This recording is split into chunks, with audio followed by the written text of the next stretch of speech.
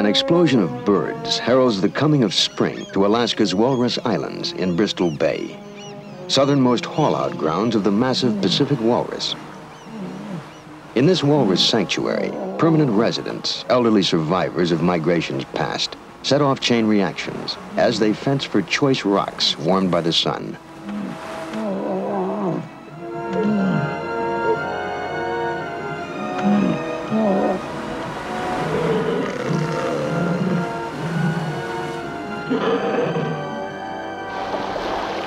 All over the Bering Sea, in the annual spring migration, many thousands of younger bulls and females launch into the strong current now running northward toward the seas of ice, which will help transport them to the rich clam beds of the Arctic.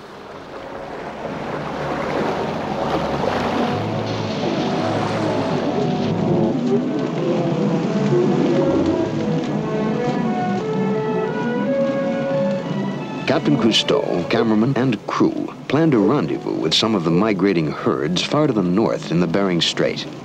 In contact by walkie-talkie with Calypso, Cousteau divers observe at close range the launching of these mountainous creatures, some weighing up to 3,700 pounds, with tusks often nearly a yard long. Hey! Go! Go! Hey! Attention! Go! Olé! At a disadvantage on land, the walrus can really resort to intimidation. He's at home only in the sea. In search of rich shellfish grounds, the walruses plunge along toward the uncertain fate that lies beyond the protection of this sanctuary.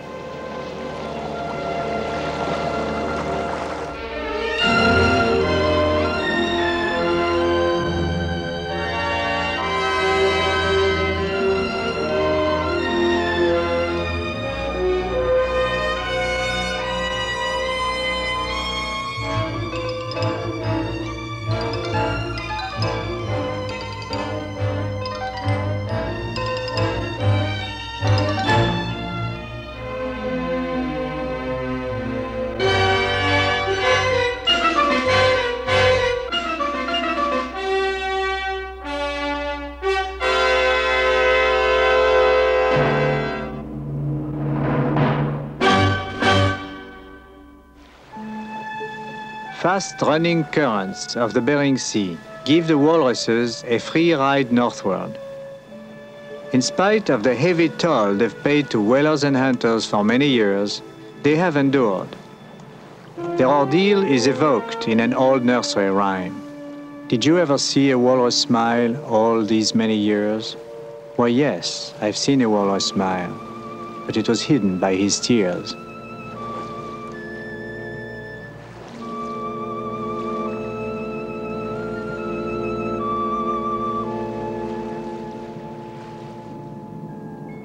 The durability of the walrus is largely due to the natural protection of the vast seas of ice. Philippe Cousteau and divers approaching the Bering Strait en route to St. Lawrence Island look down upon family pods of walruses journeying slowly toward the Arctic on floating ice plains.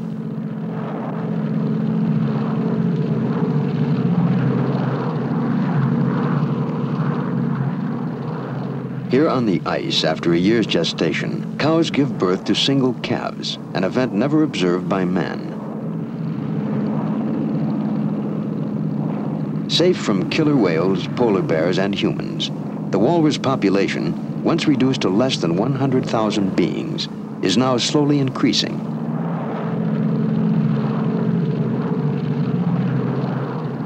Destination, the Eskimo village of Gamble, on the storm-lashed rock that is St. Lawrence Island.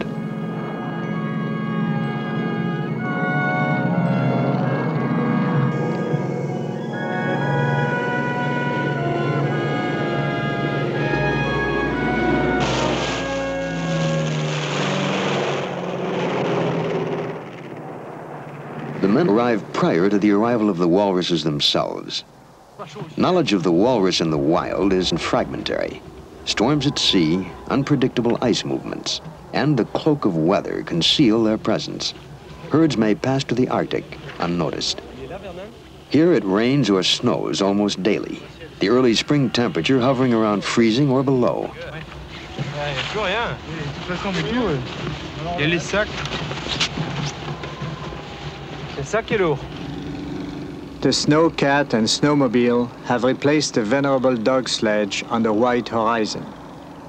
For Frenchmen in protective Eskimo garments, it is an alien frozen world, far from home port in sunny Monaco. In the half-light of the subarctic sun, shore ice and fresh snow are exhilarating to Preslin and Dorado. Out to test their extra-thick wetsuits, our duck-footed divers ascend the nearest mound. To the puzzlement of Eskimo observers,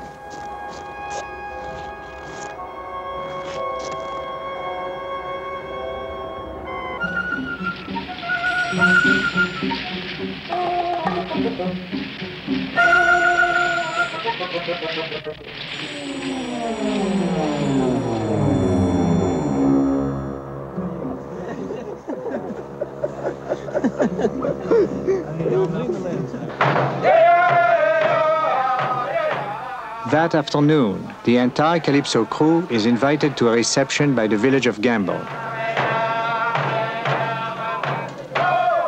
In their celebrations, the Eskimos identify closely with the animals and birds that share their harsh domain.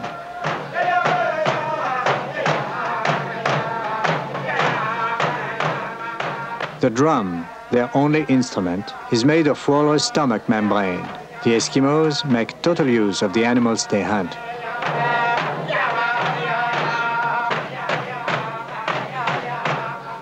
Dancers pantomime flying birds and swimming seals.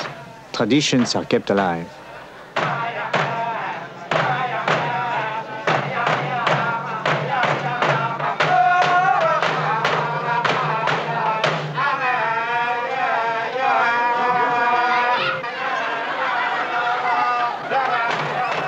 The Eskimos like horseplay, which is directed particularly to the children.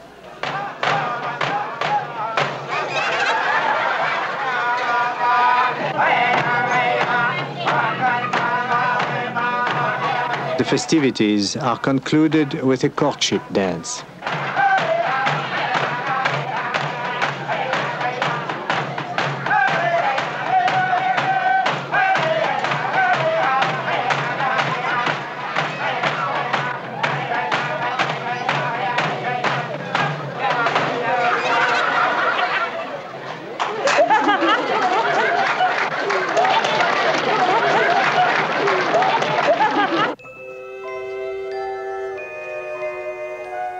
On St. Lawrence Island, a sunny day is an event, in itself worthy of celebration. A magical white wilderness enraptures Philippe, Bonici, and Dorado on their way to the sea. The walruses have not as yet arrived, but the first floe of sea ice pushes close to shore. Joined by Vernon Slocum, our Eskimo guide, Philippe is anxious to take advantage of the good weather for an exploratory dive, but questions the conditions. Can you go out when the ice is so close? You can go out? Over there? Yeah. I mean the boat? Yeah. Yeah. We can go out right there. No problem. No problem? No problem. With the big ice? Yeah. You skin board, we can go. Ice like that. No problem? No problem.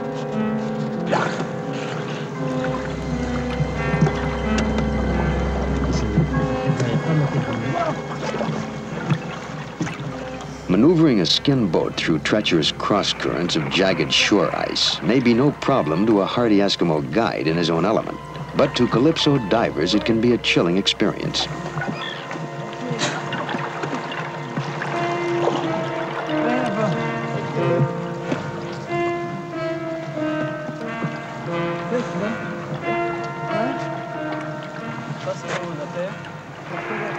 For Calypso divers, there are no cranes or winches here.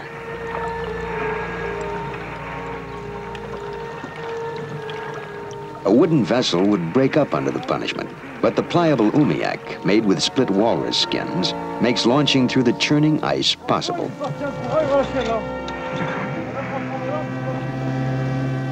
Open water is reached at last.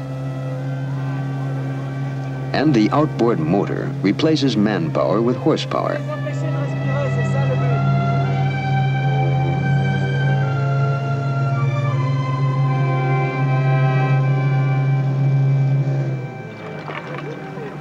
Animals of black-eyed beauty are sighted on the ice swells. They are bearded seals sunning themselves.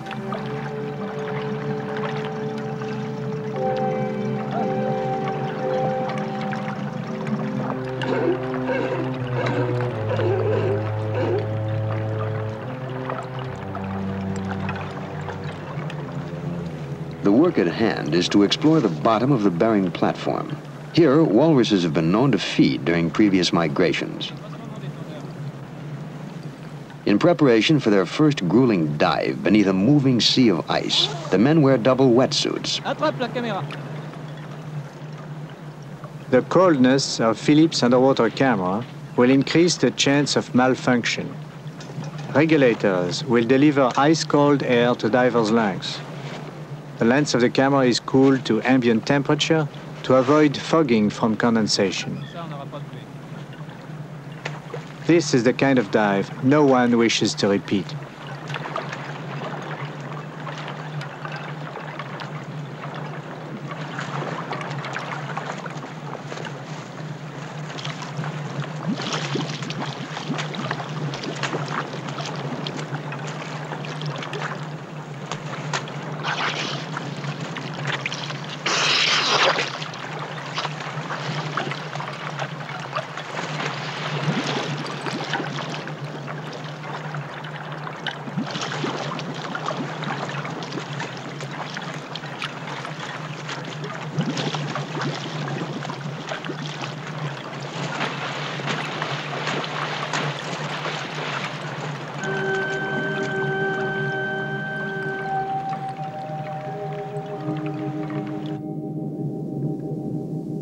Calypso divers have visited many strange undersea reaches, but none so eerie and forbidding as this slowly moving cavern of ice.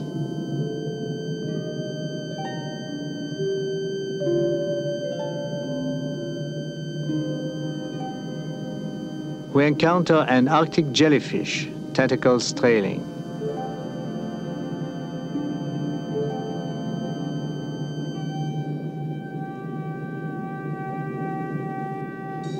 The almost immobile Medusa is at the mercy of the sea flow and is carried northward by the cold current.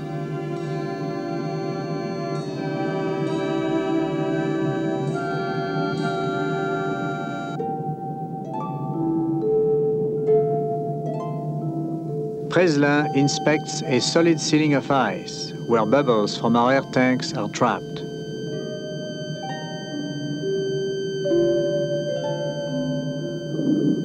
"100 feet below, our divers prepare to rake the sea floor, as some scientists believe feeding walruses do, using their tusks to turn over shellfish.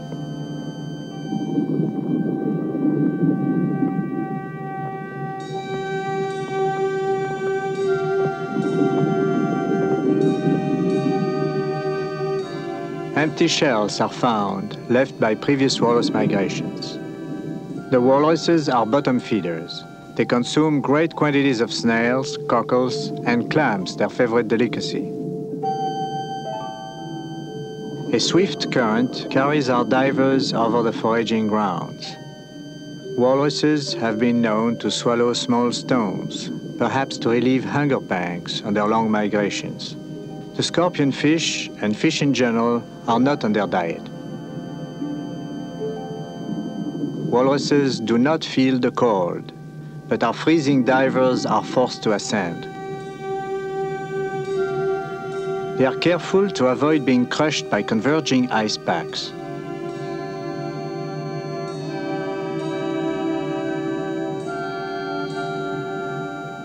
The divers swim toward surface light.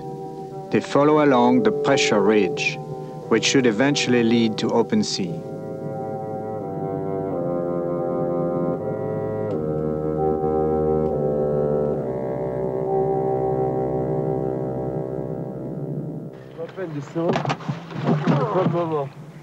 Undersea and Dorado are the first to surface, followed by Jacques Cousteau. It has been a punishing dive, in water below 28 degrees.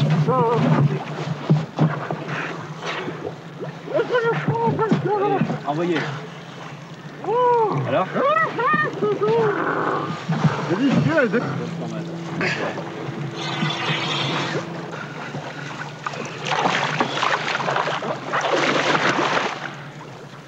They are impatient to be out of this wintry sea of unbelievable discomfort.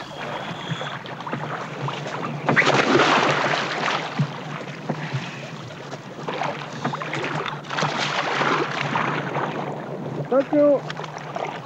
Okay.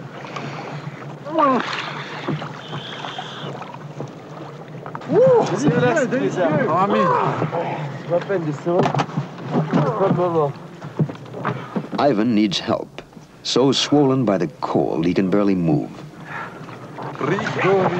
Il est monté comme ça. Donc la bouteille.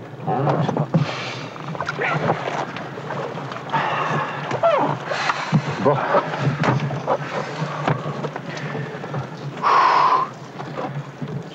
Ok. Mais non, j'arrive pas avec les gars. Le casque est planqué pour l'antenne. Oui. Bon, attention l'antenne. Attention à l'antenne.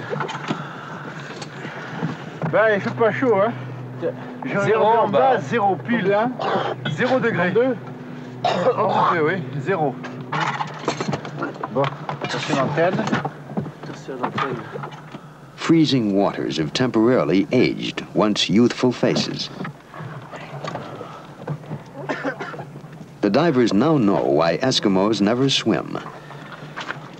Ah, on va voir si les mains marchent toujours. Winds up to 100 miles an hour are not an uncommon phenomenon in the village of Gamble. Even for insulated puppies and work dogs, blizzards are a difficult fact of everyday life.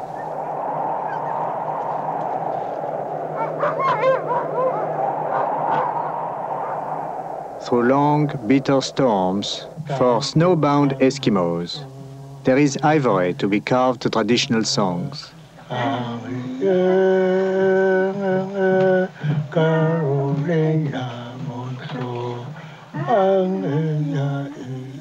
Seated upon the floor, the carver works at his trade, while his wife sews a raincoat made of stretched walrus entrails.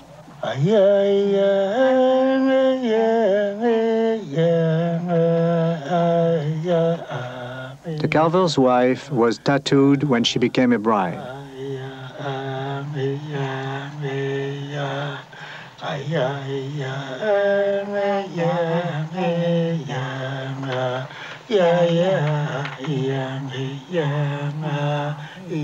The traditional song becomes a singing commercial as the artisan appeals to cities and states where he hopes to sell his carvings. Carving song. Topeka. Topeka? Yeah, San Francisco. By carving for states, all these states. I see. Order me some carving. You see me now. Work long time. Raw ivory can no longer be exported, but must be carved, enhancing its value and providing employment when joblessness here approaches 90% in the winter. In this barren land, the walrus has always been, almost exclusively, the determinant of the Eskimos' existence. But with the coming of the whalers came decades of wholesale slaughter for oil and skins for foreign markets. Then came the headhunters, robbing adult walruses of their tusks for ivory chess figures and luxury ornaments. Finally, the harpoon gave way to the musket. Herds were thinned until, for the protection of the walruses, regulative laws were passed.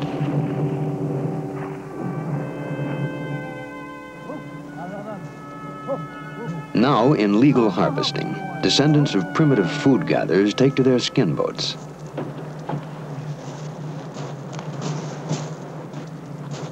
If the Eskimos can locate the scattered herds, a legal quota will be taken to restore the village's meat supply and provide the necessities for subsistence. the walruses have arrived.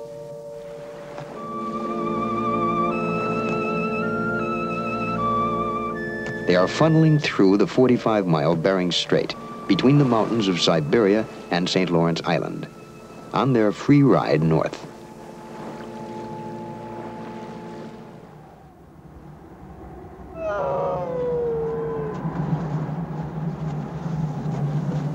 With the arrival of Captain Cousteau on snow-swept Gamble, the skin boat of Vernon, the Eskimo guide, is skidded to the water's edge.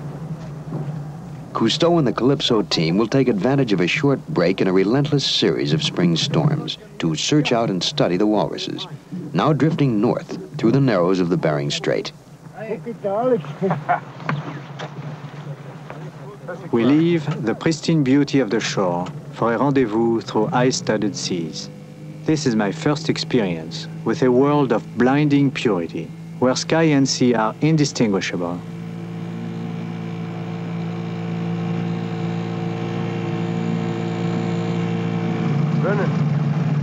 Another seal, over there. As we approach, the seal shyly retreats.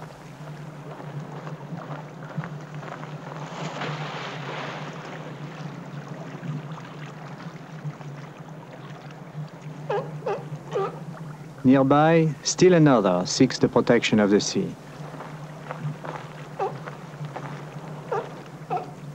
Upon lowering a hydrophone, we hear an amazing world of sounds. Although we have seen but 2 seals, hundreds are heard singing. It is a symphony reverberating between the seafloor and the ceiling of ice.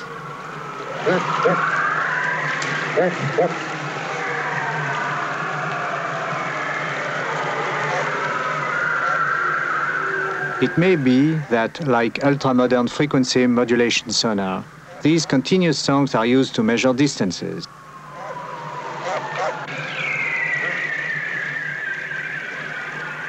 But birds often sing to express the joy of life, so why not seals?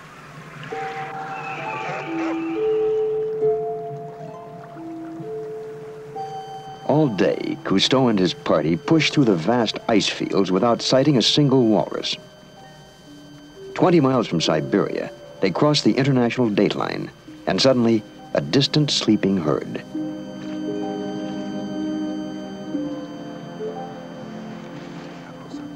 We silently approach upwind, for smell is the walrus's most developed sense. Yet it is not the smell of man that creates fear of man. Their concern would depend upon a past unhappy experience with man.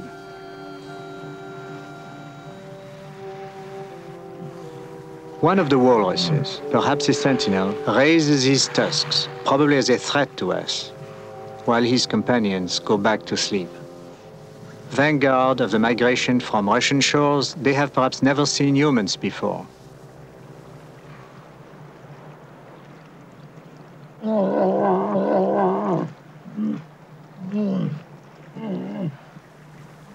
The group is composed of 4 adult males and a 4-year-old younger male.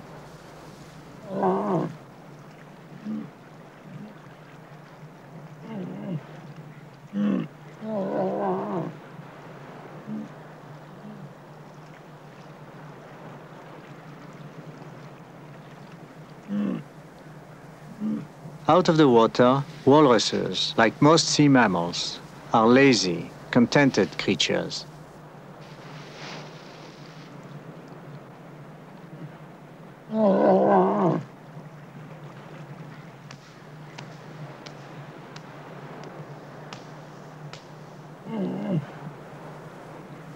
Their awareness is dulled by sleepiness, but their hearing is acute. And as we prepare to record their sounds, we inadvertently destroy the tranquil scene.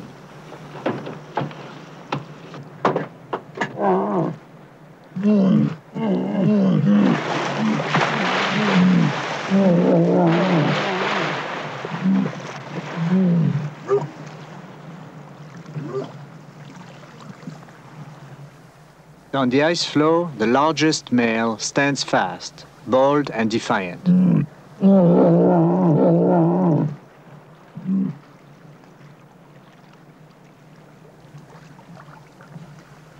The walrus society is closely knit.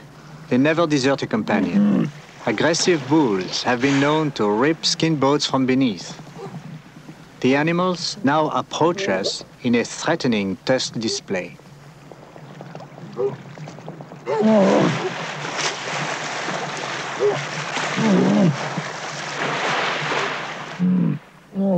The big male bellows his contempt.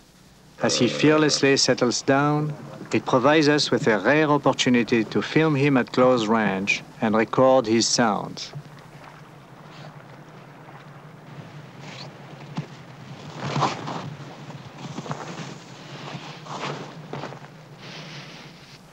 Philippe and I are cautious. Approaching a walrus on level ice may be dangerous, for when provoked, these 2-ton creatures can strike with surprising speed.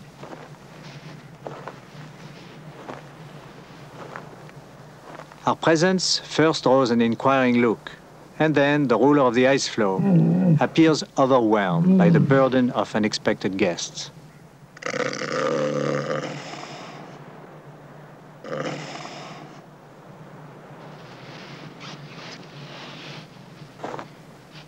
I venture closer.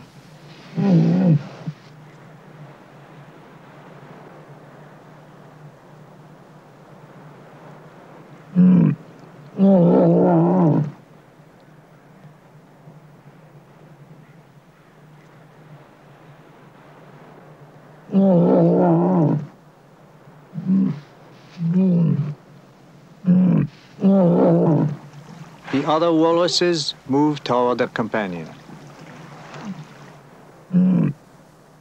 The recording of the animal has become a confrontation of wills.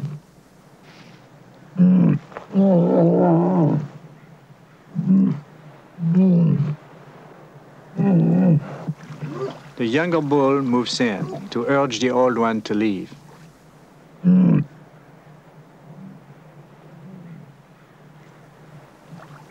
Suddenly, from the young walrus comes an incredible bell sound. It is a call of alarm, produced from 2 air sacs on either side of his neck.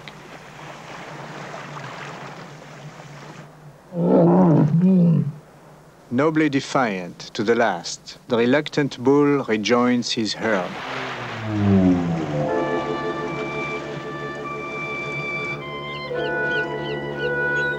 Voracious gulls in the strait indicate that hunters have also found walruses. Some Eskimos return a piece of hide and blubber to the sea as an offering of gratitude for the rich meat they will store in earthen cellars.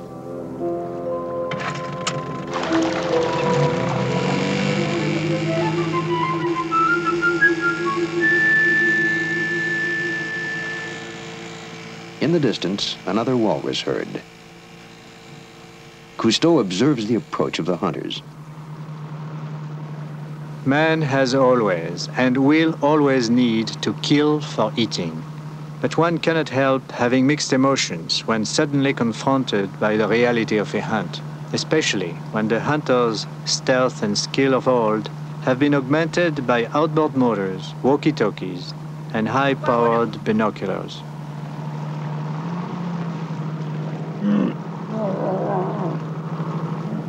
During the brief 6-week migration, because of severe storms, the Eskimos average only 1 day of hunting out of every 3. Old males will be passed, juveniles spared. Prime targets are the females, who place themselves between the boat and their babies.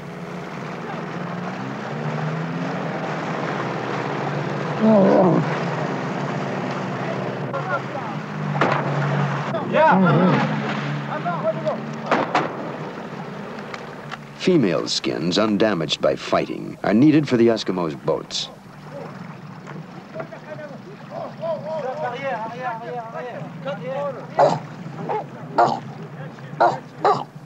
An orphaned pup calls for its mother.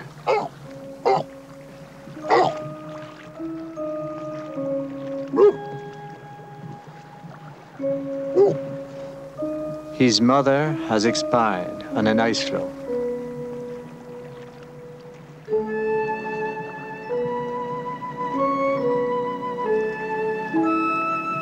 Only 4 days ago, she had cut her calf's umbilical cord, and together they had headed northward on their great adventure.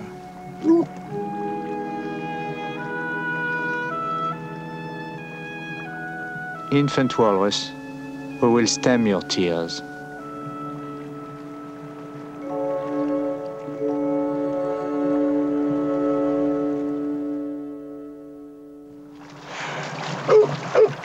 The orphaned baby walrus, unafraid of man, swims toward Cousteau's approaching boat. The cub has left its dead mother to attach itself to any living thing.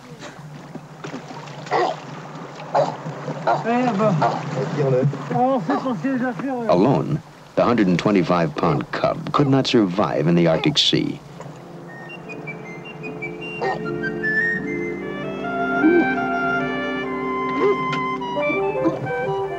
The baby walrus will receive the trained attention of Ed Asper, Assistant Curator of Mammals at Marineland of the Pacific. As the little one climbs around from person to person, we are moved by the infant's pressing need for touch and affection.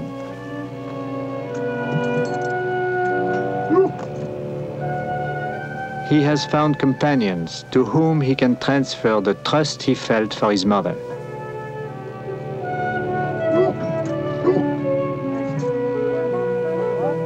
The weather closes in, and so do our thoughts. The need for hunting walruses is discussed with John Apongaluk of the City Council of Gambell, Lee Kuzata of the Eskimo IRA Council, and Alaska's Walter J. Hickel, former U.S. Secretary of the Interior. How many walrus does it take on an average for a community like Gambell, which is about 400? How many walrus a year? 350 350 a year. Just about, not quite one per person. No. No. 2 years we have no luck at all. And first year out of those 5 years, I think if I do remember right, there is only one walrus killed by one boat by luck.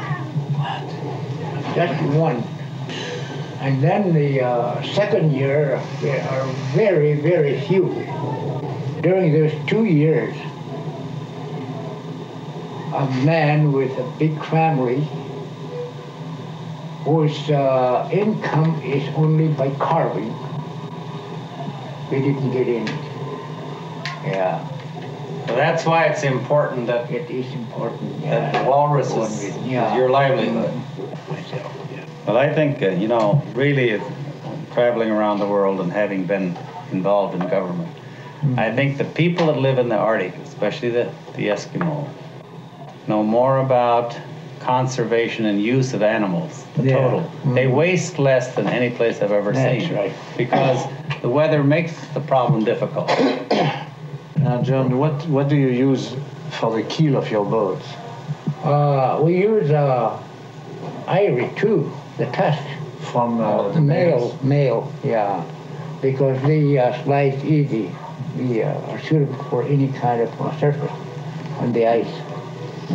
In other words, we need the whole thing. Whole thing, to have it all. As the way it's going now. I agree with you totally. Yeah. That's the wisest use of sea mammal for humanity. And what we have to do is manage it so the human is cared for and the walrus is cared for. Right. Yeah.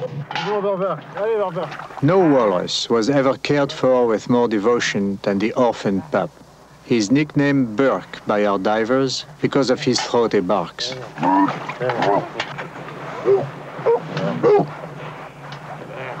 Ed Asper explains how, in the wild, the baby walrus is kept clean by his mother. She washes him in the water or rolls him in the snow.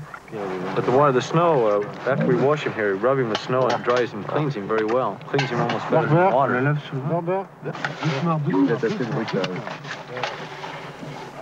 With his bouquet of bristles, which are sensitive tactile organs, the curious infant learns about the world around him, including the lens of our camera.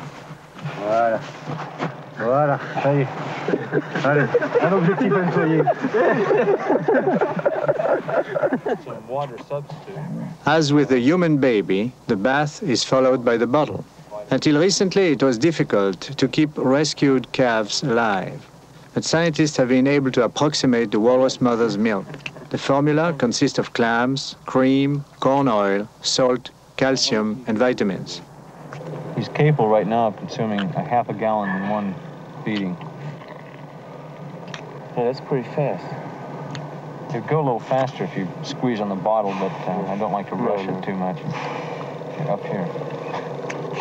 It's getting hooked on my finger. Tell he's enjoying it because he keeps closing his eyes momentarily. He goes into little dreams, I think. How nice and warm it is. Is that a sign? I think so. I think walrus do dream. When he sleeps, he twitches and, you know. And you probably hear him suck air in just a minute.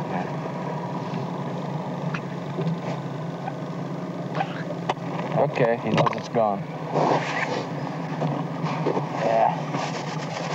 Take a little snow, I think, and wash his chin off. Yeah. Allez, Norbert, viens. Yeah. He doesn't like that. Norbert.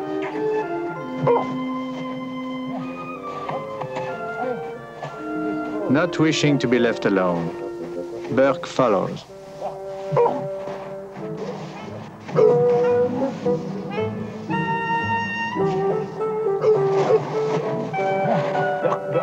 Still a little uncertain about his new surroundings, he reaches out for food and affection with his inquiring bristles.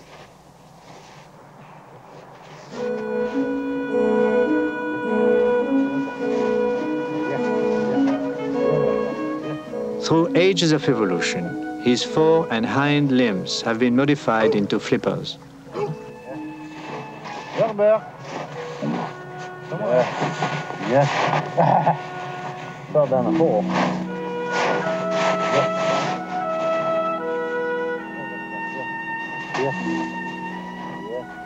Burke is a pinniped. As he waddles on, we see the swiveling of his wing-footed hind feet that enables him to walk. Tomorrow, his surrogate mothers will give him his first diving lesson.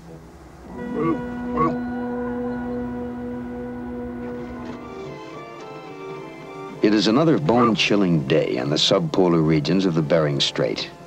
Walrus pups are not born with a natural liking for the water, but learn to swim under the tutelage of their mothers. Since Burke has lost his mother, who would have taught him to breathe underwater, the Calypso divers must once again serve as mother's substitutes, and once more brave the frigid sea.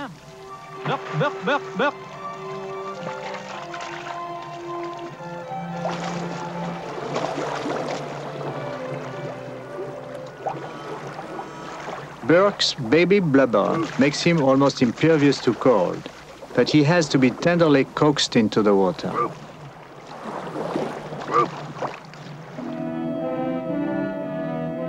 Confused, Burke expels air and gulps water. He has not yet learned to breathe properly and to close his watertight nostrils before submerging.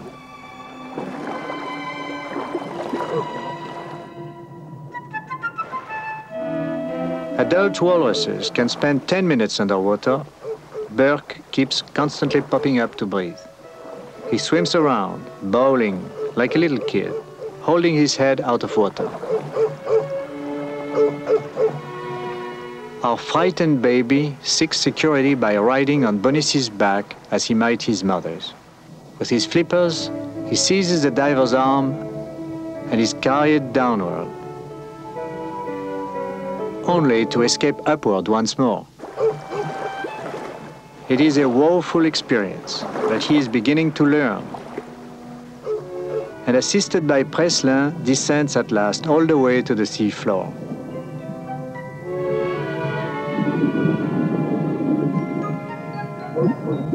Although he stays under for only a few seconds, now he has the confidence to try it on his own.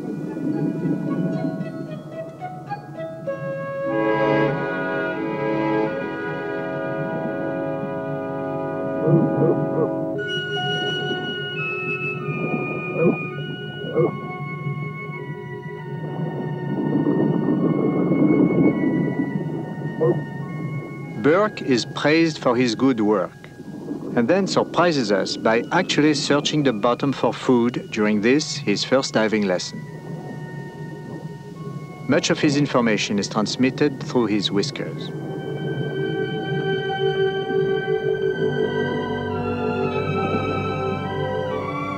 Ascending with confidence, Burke is a big boy now.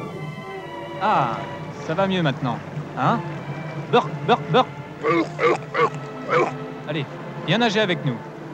Oui, ça For Preslin, his teacher, whiskery kisses.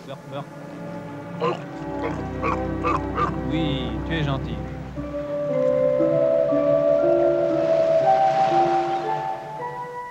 The spring thaw sets in. Ice slips away to the sea, and the once snowy shore becomes pebbled.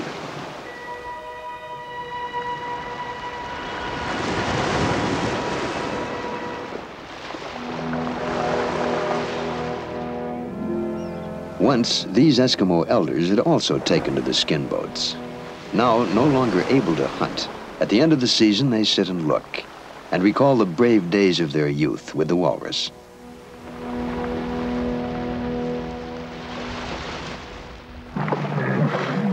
The hunt has averaged 1 walrus per Eskimo household. This ice floe is still black with animals as they prepare to abandon the diminishing drift ice on their way north from St. Lawrence Island.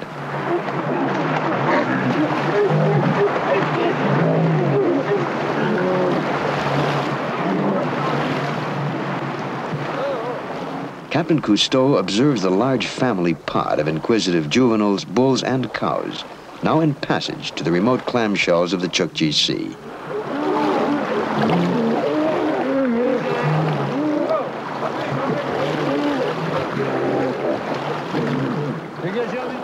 The walruses will no longer travel on ice, but they will take full advantage of the strong currents that will help carry them northward.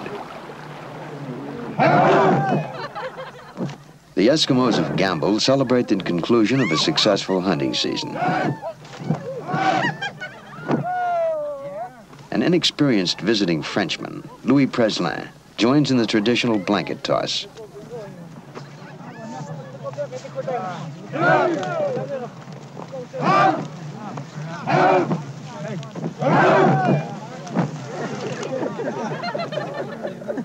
In our age of advanced technology, in this Eskimo village, tribal traditions are kept alive. But does the preservation of a native culture conflict with progress and with enlightened conservational thought? Walter Hickel. I think that the most important thing, as I see it, is we allow them to have their life the way they need it. They have to live with life in the sea. And I think that we have an obligation to see to it that that life is protected. And yet we can't protect it to the point to where they can't use it. See?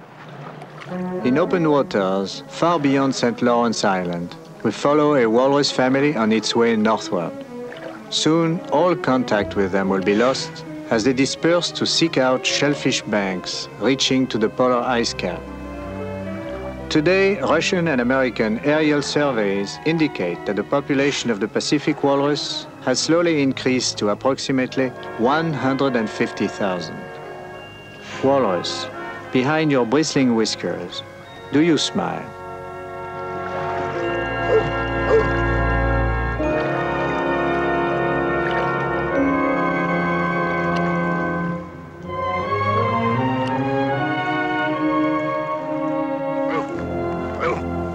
On St. Lawrence Island, hit by unprecedented bad weather, Burke is left behind. But the orphaned walrus is not alone. Through 12 inches of newly dropped snow, Louis Preslin and the animal walk to the sea for a farewell swim. Soon, Burke will travel, not northward, but to Southern California's marine land of the Pacific, where he will be cared for by Ed Asper, in the company of other Arctic mammals. Oui, on est copains maintenant, hein? Allez, viens. For the diver who taught him to swim underwater, the affectionate pup wears his heart on his flipper.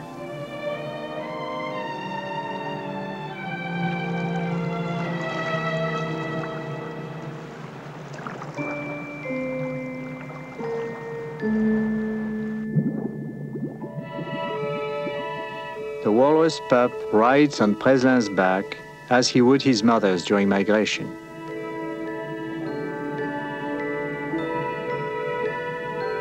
With his great flippers, he grasps Preslin's arm tightly and nuzzles confidently, totally unaware that these are the last moments together before parting.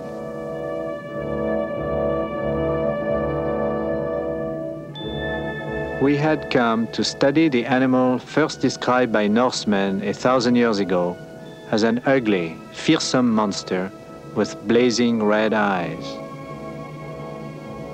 Red eyes they may have, but we have met and taken to our hearts a tender, responsive creature.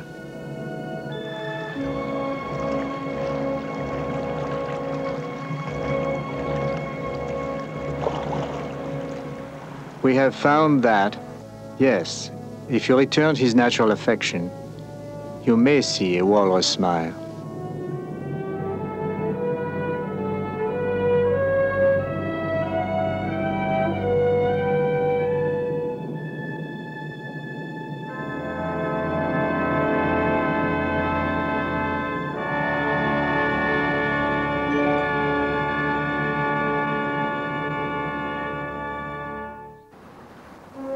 Far south of the Bering Strait, at Alaska's Round Island, resident old males who no longer migrate live their life of leisure on retirement rocks.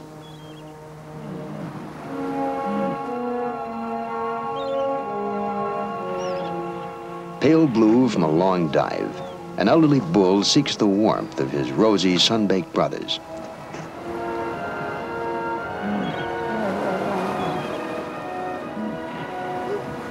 In this sanctuary, near Calypso at anchor, protected walruses dive and feed unafraid. Our thoughts are with the walrus, past and present. With their management under constant surveillance, the Walrus Society would appear secure. Yet it has been the walrus's seasonal retreat to inaccessible seas of ice for breeding and calving that has largely preserved them from jeopardy. Until now, more than any other sea mammal, and perhaps more than man himself, the walrus has been in command of his own life, his own destiny.